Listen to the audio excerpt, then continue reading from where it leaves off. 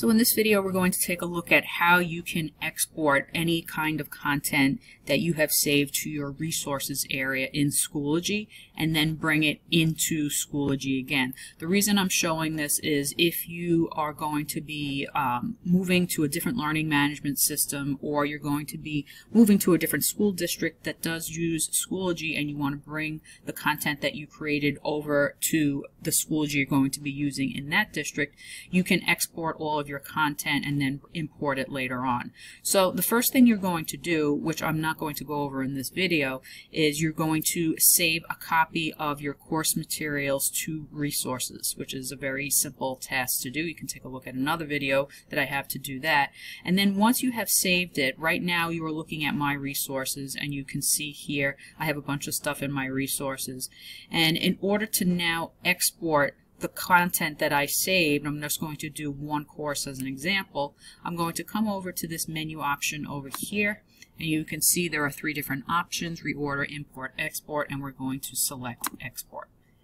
So the file type that it's going to export as is this common cartridge, which is compatible with a lot of different learning management systems. And then you can see here it's going to ask you, well, where is the folder or the content that you want to export? Where is it located? By default, it says the home collection. I have actually separated my resources into a number of different collections, and any courses that I have saved and backed up, I actually created a collection called Course Backup. So I'm going to go over there. This is where I have courses that I have saved and backed up. And you can see here I have a number of different courses. You just want to pay attention to the course title here doesn't have any dashes next to it. Underneath it, you will see dashes next to it. That represents all the different folders that are within that course. So you want to make sure that you are selecting the course itself, and that will grab all of the content that is underneath it, represented by those dashes. So let's say that I want to export my algebra course. All the materials are there. I'm going to click export. And depending on how much content you have in that course, this could take a little bit of time. You can see here you will get this green banner at the top, and it is in the process now of being exported. So I'm going to click on this link here to bring me to my transfer history. So this particular course didn't have a huge amount of content, so that actually went very quickly. However, if it doesn't go very quickly and you're just kind of sitting here, you can refresh your screen until it says complete. And then you will be able to then go on to the next step, which is to download it. So now that this has been exported, we need to download this. So I'm going to click on the little cogwheel next to the course backup, and I'm going to click download. And I'm using Chrome right now, so you can see here it shows up over here.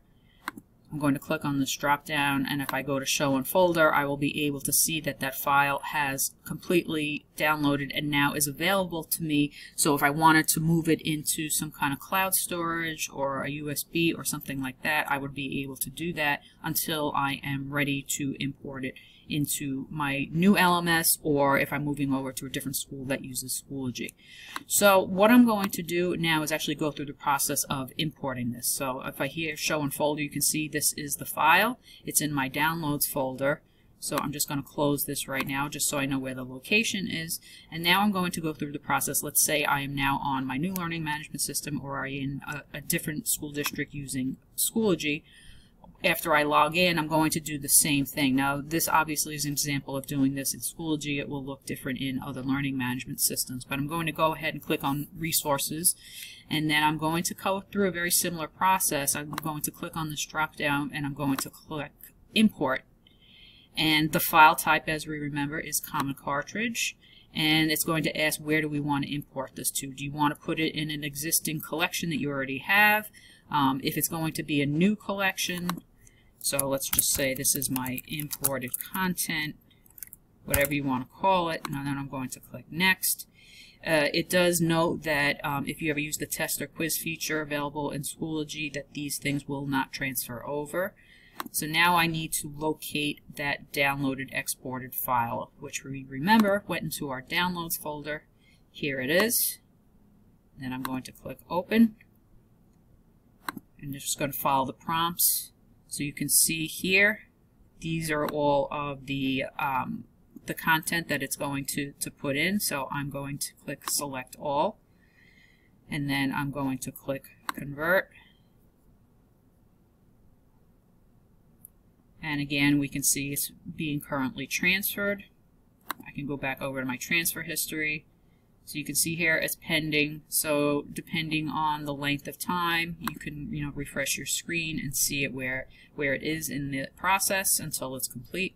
So I refreshed my screen a couple of times. It has now completed the process of importing my content. So now if I go back over to resources, and remember I created a new collection for this called imported content. So I'm going to click on there. And now you can see these are all the folders, all the content that was part of that course that I had backed up to my resources. And I now have the ability to bring all of this into my course when I am ready to do so. So I could bring all of it over by clicking this, and then I can click the Edit button and I can click Add to Course and bring everything in, or I can just select the folders that I want to bring in and bring other things in when I'm ready to do so. And that's a little quick summary of how to export material from your resources and then import it back into an LMS. Primarily the one we are showing here is Schoology.